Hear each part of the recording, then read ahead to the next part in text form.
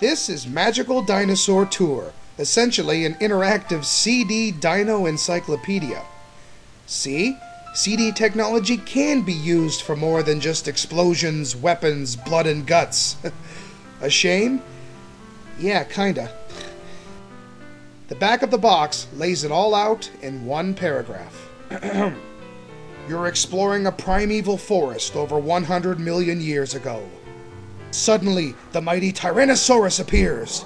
With the push of a button, you bring him to life. Wait. Why would you want to bring a Tyrannosaurus to life? And wait a minute, if he's appearing, he's already alive. So you know what? Forget it. Sort through hundreds of the mighty beasts and see what may have led to their ultimate extinction. Yeah, you know what it reminds me of? Something you would find at like a museum kiosk. But is that interesting enough to hold your attention? Hi, my name is Lolo. Lolo is a dinosaur, your friendly talking baby tour guide. Now, first of all, how is she talking? And second of all, how did she get this job at such a young age? Lolo pretty much pops up here and there, explaining how the handful of different modes work, which can all be selected at one giant main hub. The guidance mode is essentially a training segment which describes navigational functions. Page-turning mode automatically leafs through the encyclopedia one page at a time like reading from a book. Variety box mode shows you fun random dino facts. Ending mode depicts the mysterious extinction of the dinosaurs. Tree of Evolution mode shows the progress of evolution, and Name Index mode allows you to retrieve information on individual dinos via a fast search. Now, the Magical Dinosaur Tour mode is obviously the main attraction.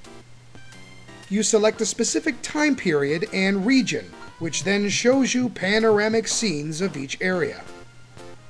Then you can choose a dinosaur, where some are given a nice write-up and photos, or an audio commentary describing the strengths, weaknesses, and personalities. One of the first lizards on Earth, it was able to glide through the air. Others even have neat little animations to support their stories. And that's it. The name of the game describes it perfectly. It's a tour of dinosaurs. Around 160 dinosaurs are recreated, so there's quite a bit here. The script was written by a science office and pulled from a ton of historical information, so it's quite legit. But that's it. How do you rate the graphics? Well, there are a ton of still photographs, which are rather grainy, but don't look horrible. There are also some nice little animations popping up here and there. I would say visually, the game looks fine for a museum kiosk piece. The sound isn't bad. There is so much speech packed into this disc that the clips are heavily compressed, much like that of J.B. Harold Murder Club. Triceratops is believed to be the deadliest of the herbivores. Unlike J.B. Harold, though, you cannot turn off the speech this time, so you're out of luck whether you like it or not. Most of the music sounds processor-based, so it's average. The control. Well, it's mostly a bunch of menus, so you select, you click, and that's it. Magical Dinosaur Tour is a good game. Well, it's not really a game, but if taken in the right context, it isn't bad. Maybe they should have made it slightly a game. I mean, I would have liked some dinosaur games or something like that, which would have allowed for more interactivity. Ooh, simulated battles. Yeah, a fight to the death. Now that would have ruled. But this CD is a straight-up educational family program.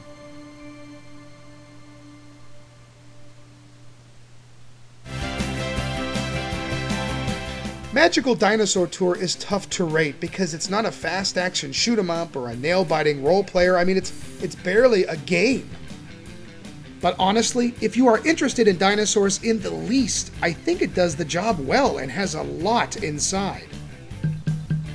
So I'm rounding up to an average 3 out of 5. I can't recommend it necessarily, so I will leave it up to you to decide whether you find this game disappointing or somewhat magical.